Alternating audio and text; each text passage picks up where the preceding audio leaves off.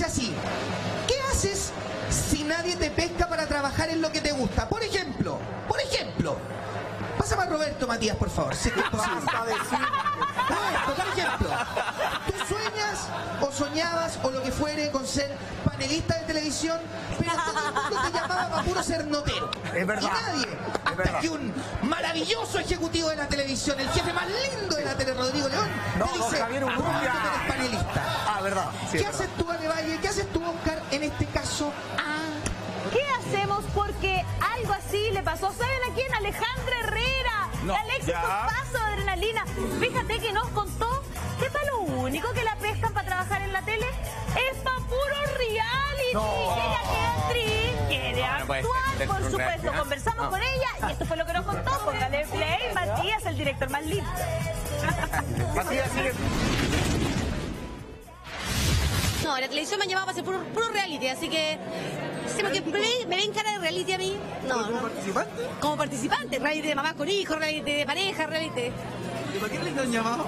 Para todo, pero bueno, da lo mismo. Quiero decir que cuando salga un buen proyecto para hacer, lo Eso hacemos. es súper interesante. ¿En serio no te gustaría estar en un reality? Es que yo creo que se van a aburrir conmigo, porque como les voy a hablar de Dios y del amor, entonces yo creo que no... Creo que me van a echar el primer día. ¿Y de cuál te han llamado? Así que volverías con tu... Da lo mismo, de todos los reality, de un montón, la verdad. ¿Tengo cara de reality? ¿Es entretenido? ¿Cuál? Yo soy entretenida. Sí, soy entretenida, venga a verme al teatro si quiere verme entretenida, o si no, algún papel entretenido saldrá en alguna teleserie para hacer.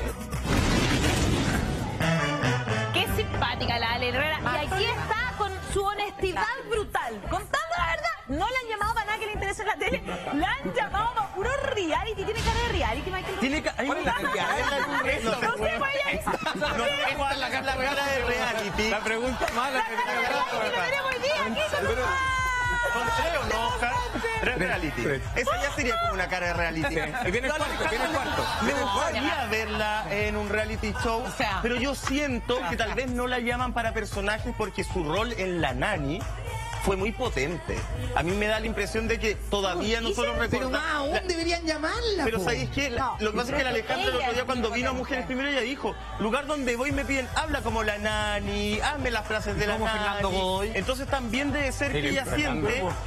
Sí, pero es que la Alejandra quiere algo, es limpia para abrirse. pero la Alejandra quiere algo más con drama.